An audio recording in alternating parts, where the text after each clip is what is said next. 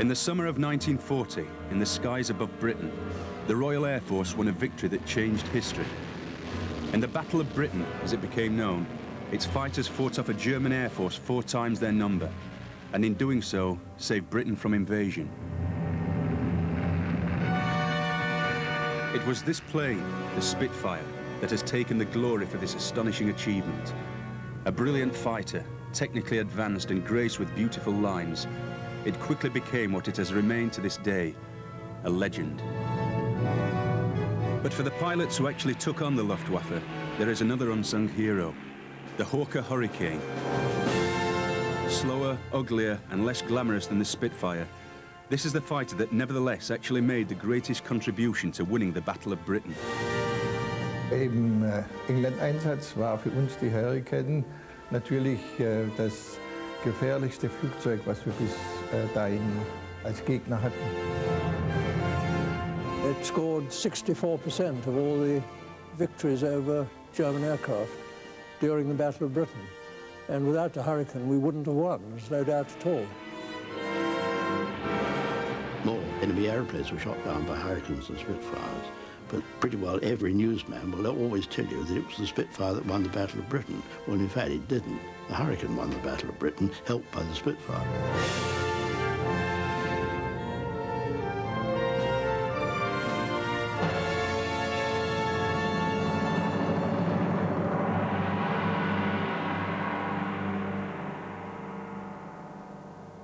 The Hurricane was conceived as early as 1933, when the idea of a single-winged aircraft was a revolutionary one.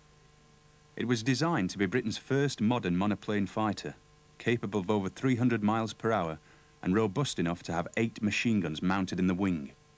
The RAF, however, had no plans to take on new models. A period of general disarmament had greatly reduced it, and the flying establishment remained wedded to the biplane. Monoplanes are a bit risky. There have been 1 or 2 monoplane fighters in the First World War which hadn't really been a success, and I think that people were afraid of the aerodynamic technology that was necessary to build them. The Germans had no such inhibitions. Hitler was now rearming his air force and spearheading it with a revolutionary new single-wing fighter designed by Willy Messerschmitt, the ME-109. Sidney Cam, chief designer at one of Britain's largest aircraft manufacturers, Hawker Aviation, was determined that Britain should not be outdone, and he persuaded Hawker to design the new fighter as a private venture. His objective was to build the world's best fighter all round, not just in any one particular, but in all respects. It had to be faster, it had to be easier to build, it had to have the best armament, and it had to be easy to fly. In making the best possible fighter, Cam's design became a marriage of the old and the new. Features such as the enclosed cockpit, the retractable undercarriage, machine guns in the wings, these were all radical. But in basic construction, the Hurricane was a direct descendant of a long line of successful Hawker biplanes, such as the First World War fighter, the Sopwith Camel, and the more recent Hawker Fury. The Hurricane still used traditional methods of construction with a wooden slatted surround structure, which gave the shape, the aerodynamic shape to the aircraft. This was then covered with fabric, which was sewn to the wooden shape and held in position by long wooden slats. It had the aerodynamic shape. Now it needed the thrust to reach 300 miles per hour. With impeccable timing, Rolls-Royce had just developed the first of a new breed of 1,000 horsepower engines. It was called the Merlin and became the most successful aero engine of World War II. The government was finally persuaded to pay for a prototype, and in November 1935, the Hurricane was flight tested with great success. It would be 5 months before the first experimental Spitfire got off the ground. But the government didn't commit themselves to an order. Tom Sopwith, head of Hawkers, however, could see there would be a need for his new fighter and made an historic decision. With no orders in the pipeline, he sank £1 million into Hurricane production. The result of that was we had about 150 more Hurricanes when the Battle of Britain started than we would otherwise have had.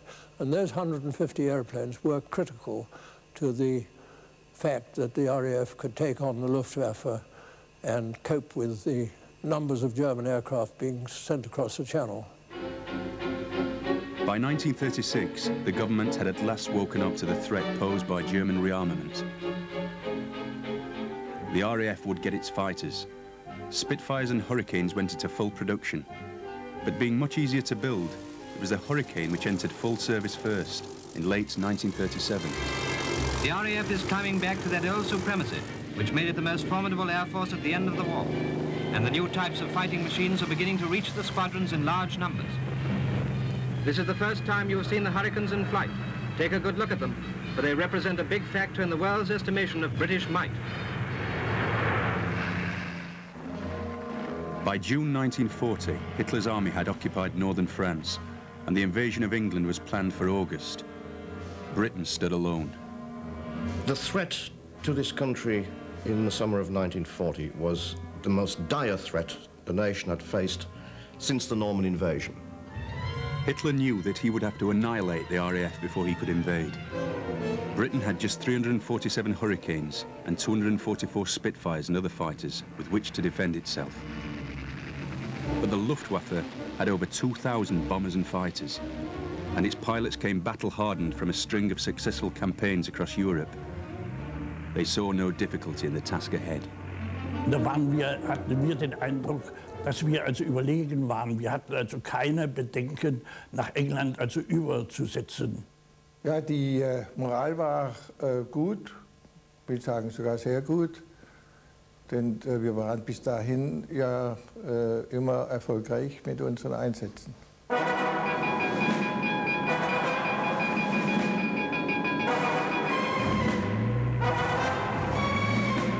The battle began in mid-July. The Luftwaffe's first targets were shipping convoys in the Channel and coastal ports.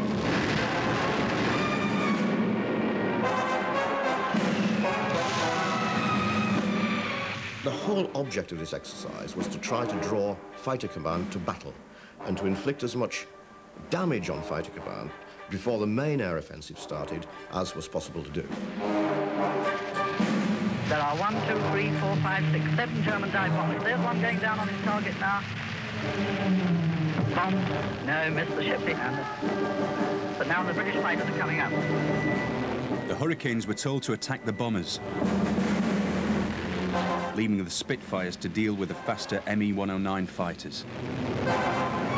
Then there's a Spitfire just behind the first two. He'll get them.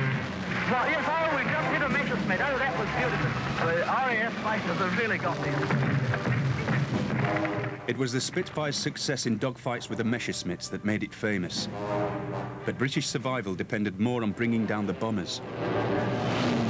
And it was the Hurricane that was winning this crucial battle. The German bombers weren't terribly well armed because the battles that they had been in up to now with other countries, they hadn't had the trouble with the fighters, and so they didn't need the defences and they didn't need the guns. They had them all right, but not as much as we had. We had 8 machine guns firing forward, each firing 20 rounds of .303 ammunition a second. A terrific firepower, you see. It is a real joy to be sitting in this cockpit again after 55 odd years. This is the gun button. By pressing this gun button, you could fire all your guns, but only for 14 seconds, then they ran out.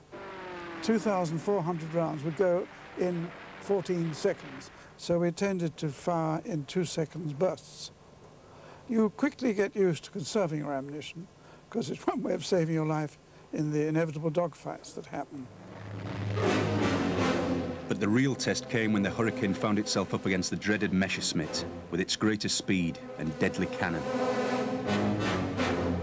But the less fancied Hurricane had one trick up its sleeve the 109s could not match.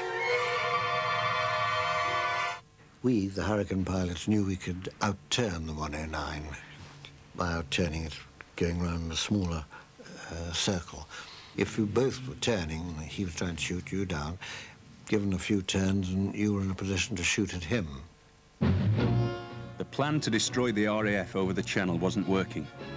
In 4 weeks of fighting, the Luftwaffe lost 286 planes to the RAF's 150.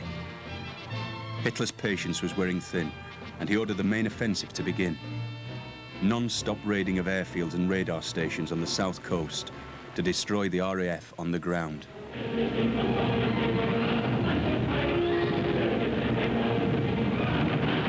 Pausenlos werden die Vergeltungsangriffe fortgeführt. Geschwader auf Geschwader. Ihre Kette reißt nicht mehr ab. So geht es Tag und Nacht und Stunde um Stunde. Die deutsche Luftwaffe hält erbarmungslos Abrechnung.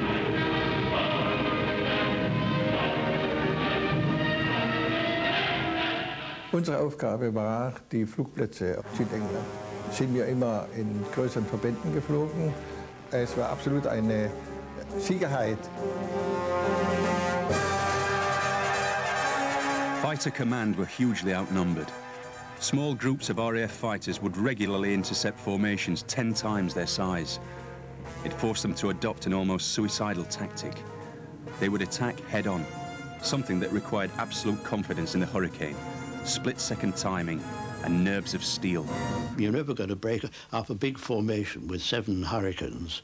You're not going to break up 100 by just coming in behind them. All you'll do is pick off 1 or 2. But if you attack them from the front, there's a good chance you'll make the formations break to avoid you. And then after that, you can get back in and start to try to attack individual airplanes. There wasn't time for bloody tactics. Our tactics were to attack the enemy as quickly as possible. You got straight into a melee and it was every man for himself. To destroy the enemy, one had to get close.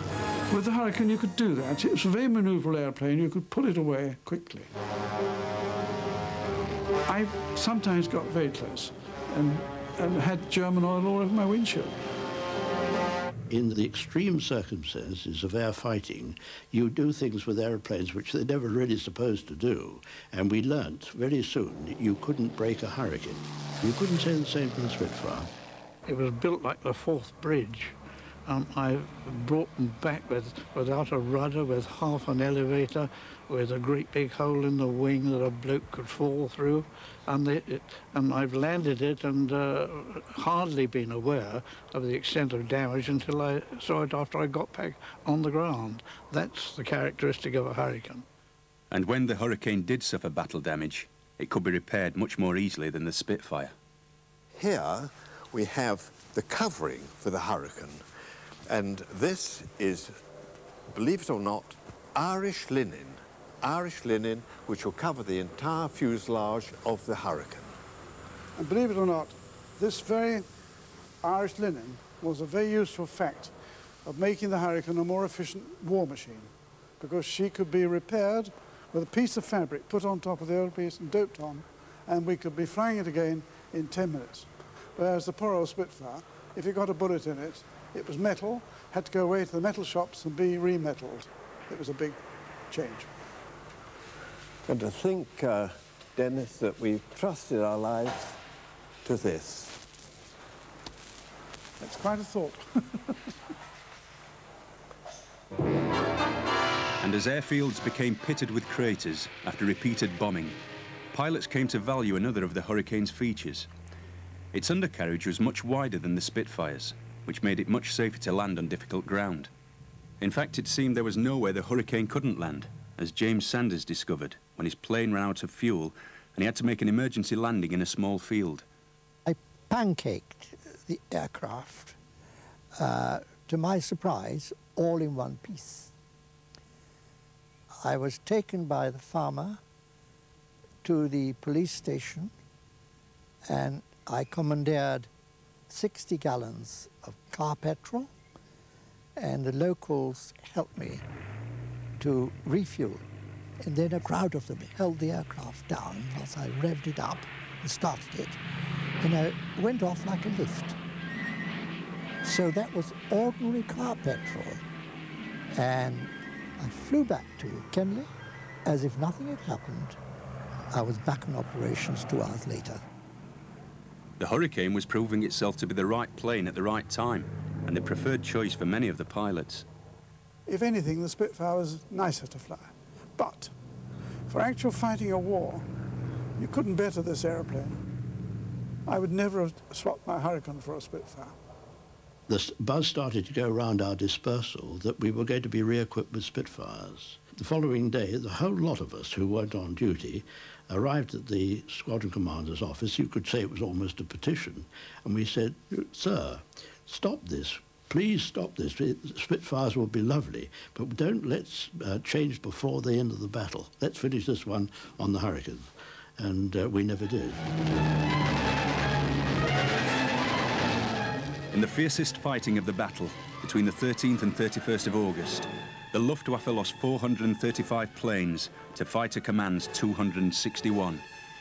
It was a good tally for the RAF, but it was under severe strain. Its bases were badly damaged, and it had ever fewer men and planes to draw on. By now, the average life expectancy of a Battle of Britain pilot was just 2 weeks. It's very hard for people to realise today that you sit down to breakfast with somebody and he's never seen again after that meal. And it's a terrible loss, really. But so much so that, as to an individual, I stopped making friends who were other pilots. And the Hurricane had one real design flaw. The main fuel tank was situated right in front of the pilot behind the instrument panel. It posed a real hazard, as Geoffrey Page was to discover when his was struck by enemy fire. The temperature in the cockpit, they estimate, goes from about a comfortable room temperature up to 3,000 degrees centigrade in 10 seconds. Well, water boils at 100 degrees centigrade, so if you're not out in under 10 seconds, you were dead mutton. Geoffrey Page got out just in time, but many didn't. The demand was for more and more pilots. New recruits, little more than school leavers, were being rushed through the training schools. And learning to fly was one thing, learning to fight was quite another.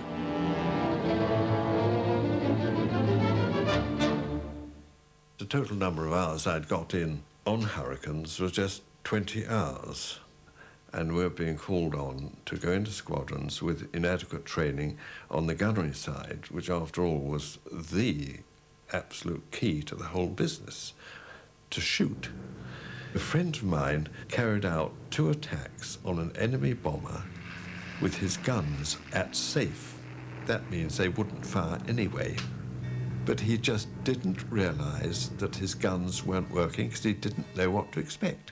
He thought, my, they are very silent, these guns.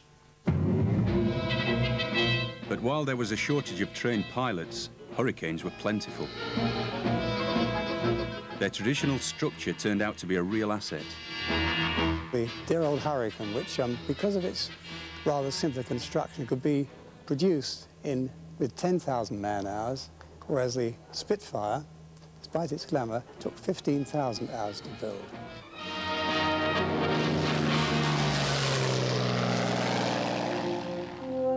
Hurricanes were being kept in the air, but the pilots were finding it hard to keep going.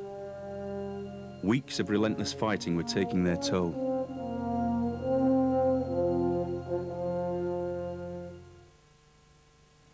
An unexpected reprieve came on the 7th of September.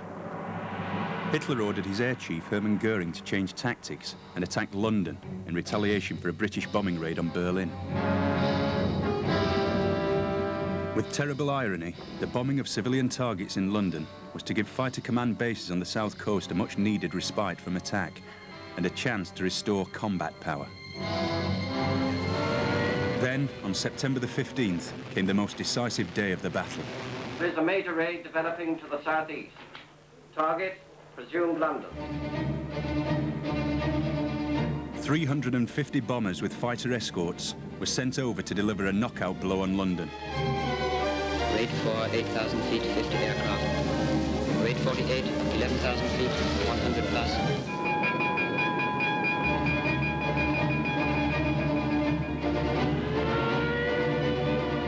Sir Hugh Dowding, Commander-in-Chief of Fighter Command, ordered nearly every fighter remaining in the southeast to intercept.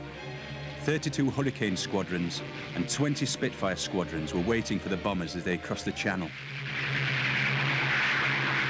Of all the acts of bravery carried out that day, few were as startling as that of Pilot Officer Ray Holmes. His Hurricane had already brought down 2 bombers when he noticed a third had eluded him.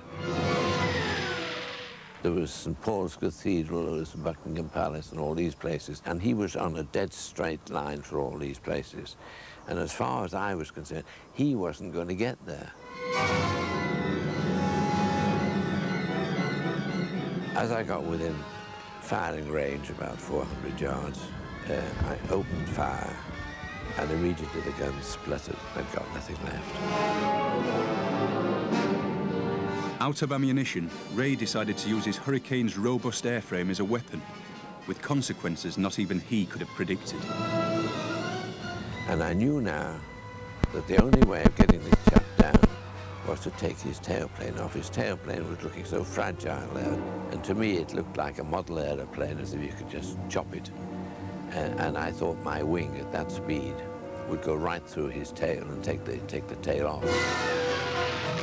Instead of taking the piece of the tail off that I wanted to take off, it took the whole of the twin tail section. Amazingly, the result of Ray's daring attack was captured by a cameraman. This is the Dornier coming down.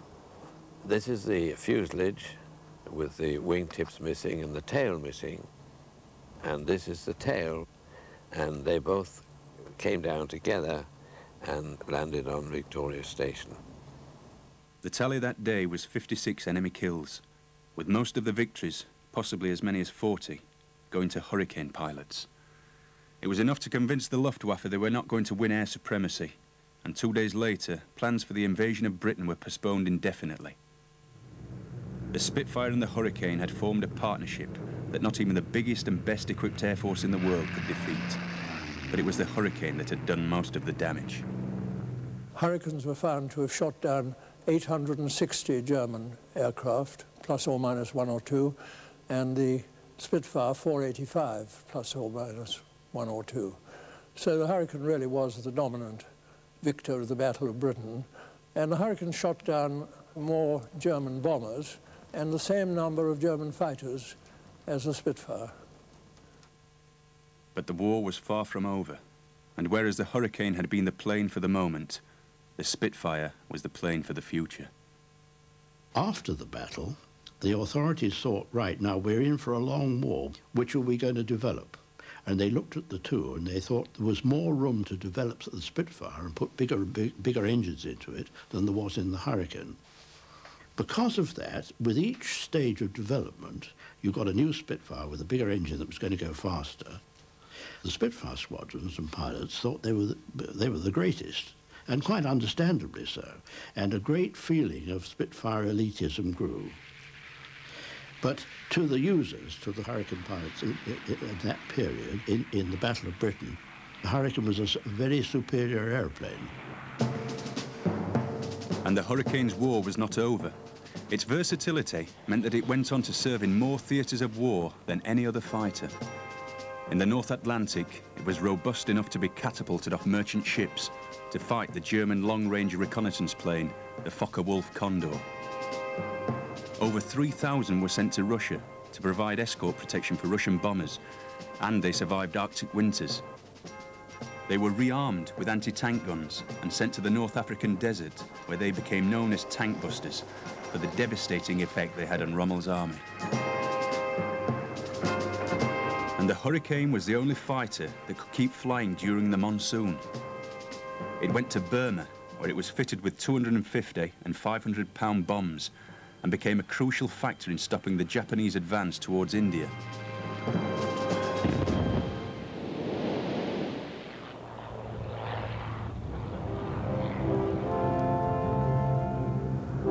The last of 14,533 Hurricanes came off the production line in February 1944. Now in Britain, there are only 3 still flying. If there is to be an epitaph for the Hawker Hurricane, it's this. It is one of the most underrated, yet most versatile aircraft in the history of air warfare, and it was decisive in every battle it was involved with. Although it may not be the glamorous airplane, somehow the old Hurricane will always find its corner. The maneuverability and its general toughness and the way it could take punishment, it gave us the great joy of feeling, well, thank God we've got Hurricanes on our side.